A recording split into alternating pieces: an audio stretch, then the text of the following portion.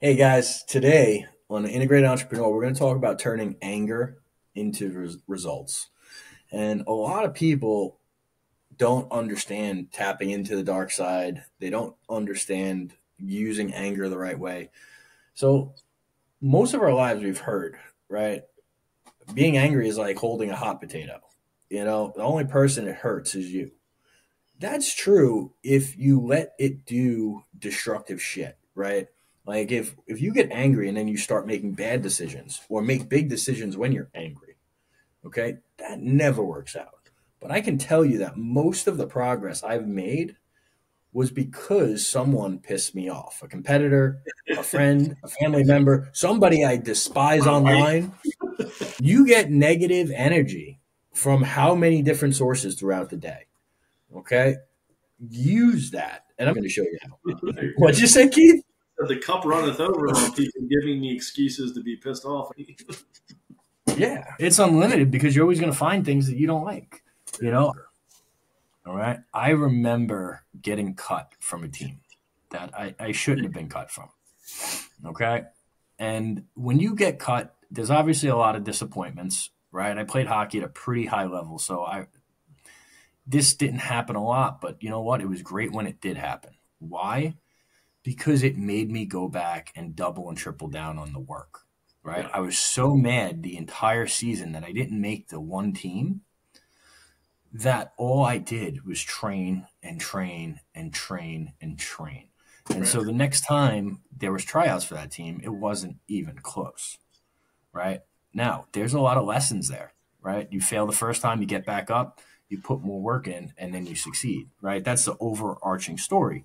Without the pain of getting cut, I don't have that fuel that drove me to wake up every single day before school, work out, get to the rink, do what I needed to do to improve. All right. Let's talk about the greatest basketball player of all time. We can get on this whole Michael Jordan, LeBron James shit if you want.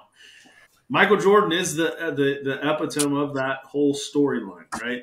Yeah. Who gets cut from their ninth grade basketball team and then later on becomes one of the best players ever to walk on a court, right? And so there's two ways to handle anger. You got prisons full of people who handle it the wrong way, Yeah. and then you've got tranches of successful business individuals and professionals and athletes and all the people who handle it the right way, which is by fuel, right? Yeah. And I'll never forget the military, dude. It was part of one of my tech training schools, and kept getting this shit wrong. Whenever it was on one of the special operation task things we were doing, Yeah. and I let it beat me, right? It didn't beat me long because when I started to show my ass the wrong way, I was quickly met with five dudes who put me back into the place I was supposed to be. But the lesson that was instilled in me was like, dude, there's really one of two avenues you got here. You can let this ruin your whole fucking day, or you can use it, take a step back, get your bearings together, and use this shit to fuel you. You're better than this thing. And I've always carried that with me. So, like, your point on if your gun's pointed in the right direction, you just got to pull the trigger. Yeah. But if it's pointed in the wrong direction, you got to know how not to pull the trigger, right? Or you got those consequences. So, to me, anger is a vitamin. It's an energy drink. I don't go looking for it. It's not something that I have to have a daily dose of. Yeah. I find it, it's there, but those days where it's like, holy fuck, man, what else could go wrong? Yeah. That next 4 or 5 days, crush life. Business is great. We're doing amazing things. And so, I think it's definitely one of those things that got to be harnessed the right way. Well, that's the biggest part of it, right? Is using it the right way. If you use it and it impacts your decision making, that's not good. That's when you get into trouble, right? Like your jail example.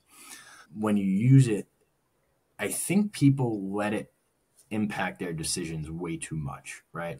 Just because you're using anger as fuel doesn't mean you should walk around pissed off, right? Because if you are pissed off, that energy, when you're selling somebody, right, all selling is a transfer of emotions. Right. Okay. So if you're coming from a place of anger and you're speaking to clients all day, that is a bad position to be in. That's not going to help. right? You need to find something. Usually for me, it's physical exertion. Do something that allows you to release that anger Yep. and then go back to your productive activities, right? Calling clients, speaking with clients. You don't want to carry around and be angry all day. But how we use anger as fuel, right? Like, I'll give you an example. I have colleagues in the finance space that copy everything I do. When I first started, it drove me nuts. Okay. It drove me nuts. And now when I see it, I kind of take it as a compliment and I laugh. It still pisses me off, but it pisses me off enough where, hey, if I know I have extra work to do and it's 6 o'clock, I didn't get it done, I'll think about that. And I'll think Right. about it until I get off my ass and finish what I'm doing or get ahead of what I needed to do. Yeah. Okay. So these guys don't understand it. But when they post about a big win, and by the way, I like when my competition wins. You know why? Because if they can do it, I can do it. And so when I see them posting things, it actually drives me to work harder. Why? Because I feel like I need to catch up. I feel like I need to beat them. I need to get ahead of them. That's how I'm wired. So if you know that, you should be looking through the day, looking for things throughout the day that's going to give you that fuel. Mm. Because believe it or not, let's just say 3 times a week, I find that fuel and I work an extra, let's say, hour and a half. It's not a lot of time, but guess what? That's 4.5 extra hours that I put in that week. And Right. over the course of a month, that's almost, that's anywhere between 18 and 24 hours. Okay. That's half a work week that you're getting back. Why? Because you use the right fuel.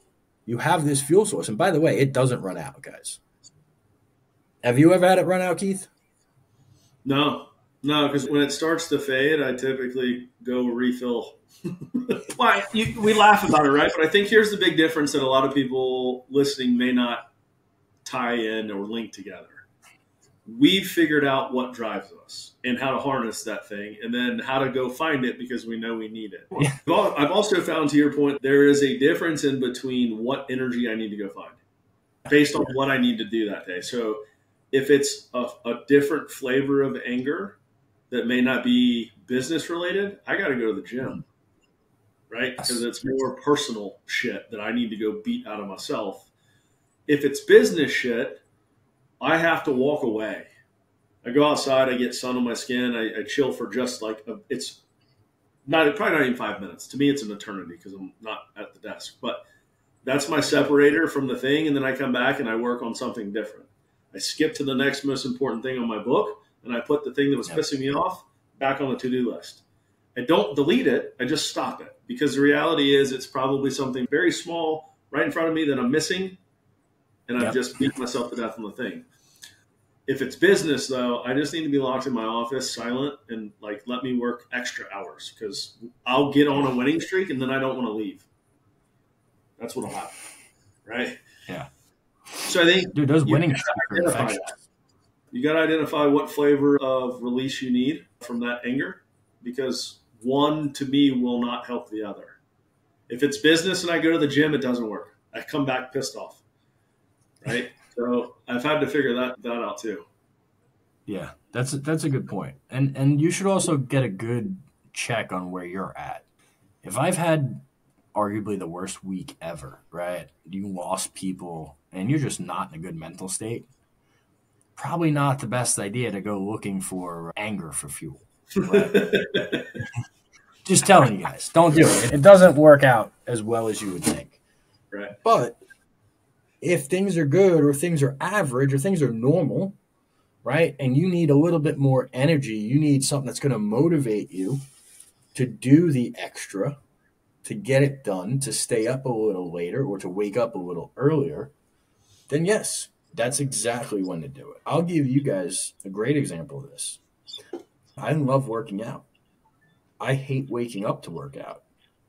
Okay? I hate it. I do not enjoy getting up at 5:30 in the morning or 6 o'clock in the morning leaving my warm bed with my wife and leaving the house or working out in the garage, that wake up point is miserable for me. What really works for me is I imagine myself that they are already up or they're getting up and going to the gym and they are going to gain some type of leverage or advantage over me. All right. I'm telling you guys, like, literally do this. And just the thought of somebody I don't like getting a leg up on me will absolutely get me out of bed.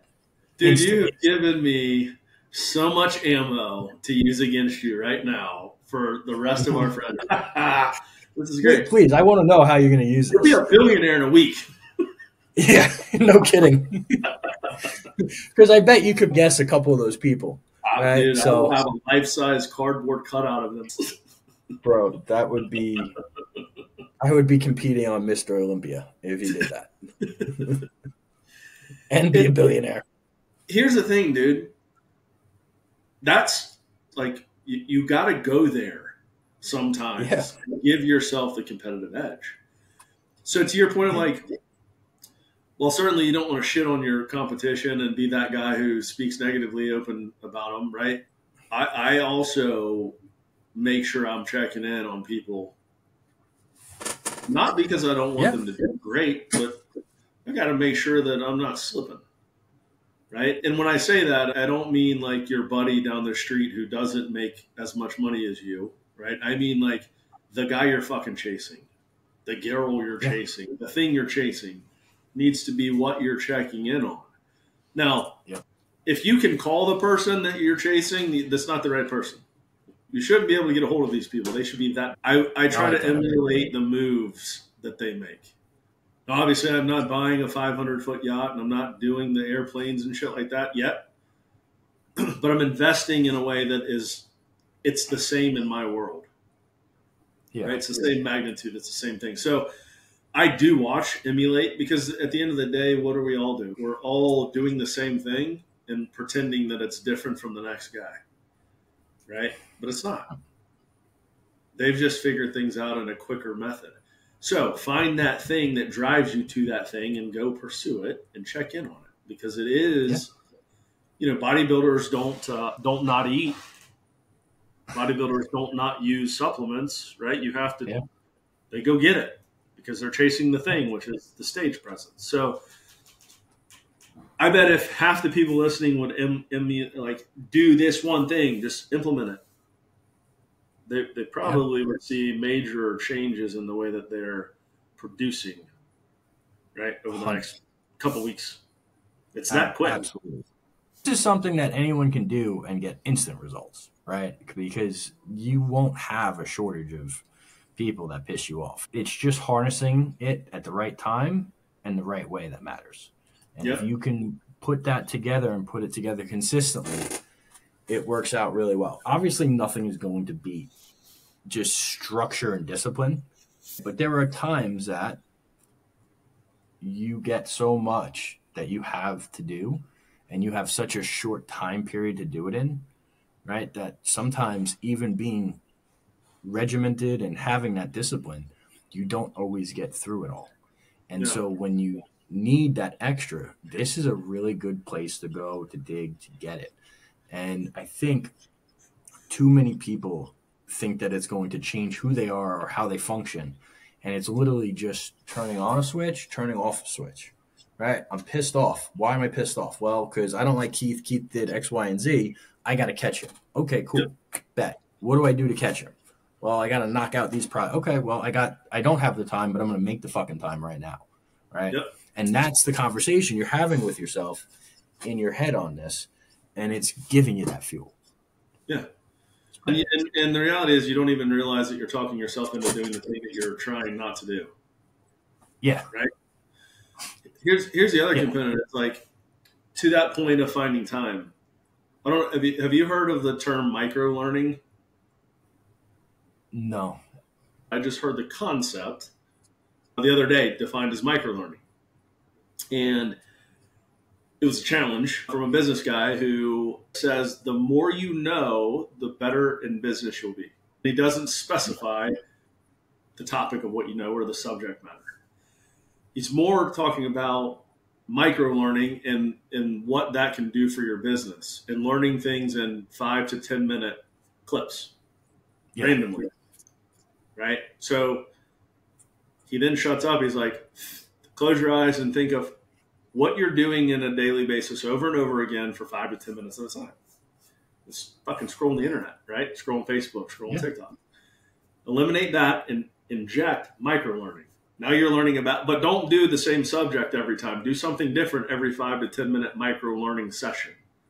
Now you're learning about 5 to 10 new things a day, times 5 to 7 days a week. It's finding time. Cool. Make your micro learning about all the shit you need to do to catch the guy who's whipping your ass currently, making you feel the way you feel, right?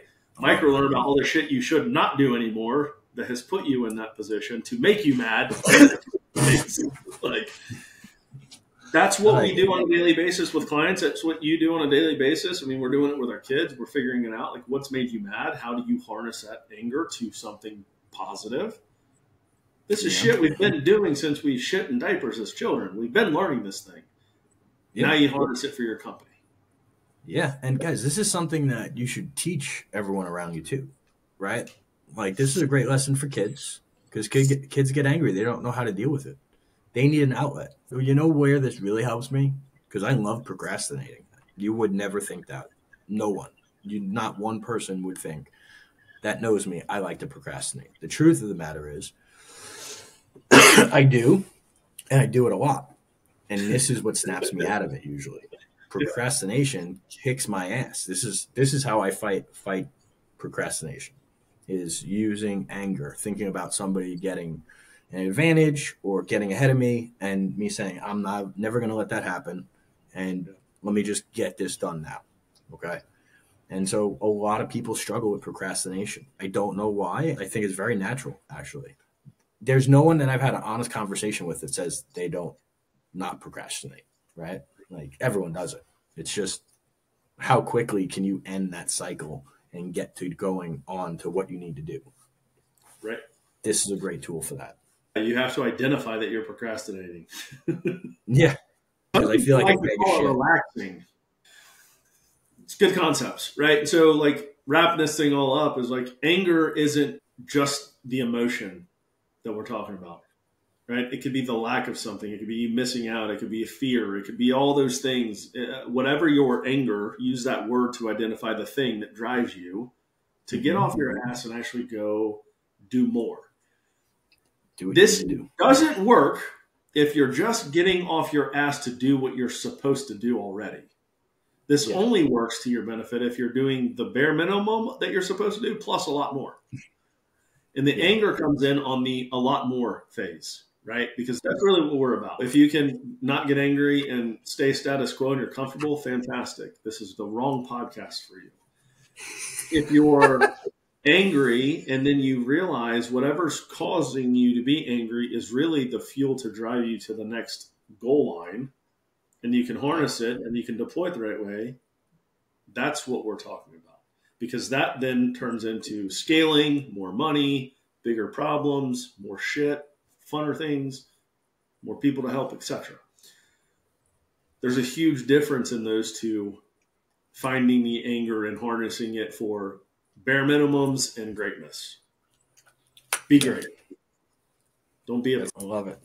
All right, guys, listen, I'm going to ask you all to please share this show. That's the only thing we're going to ask. We don't run ads. Just share the show. Get it out to as many people as you can. Only if you got something out of it, which I'm sure you did. And if you guys have things you want us to cover, you have questions.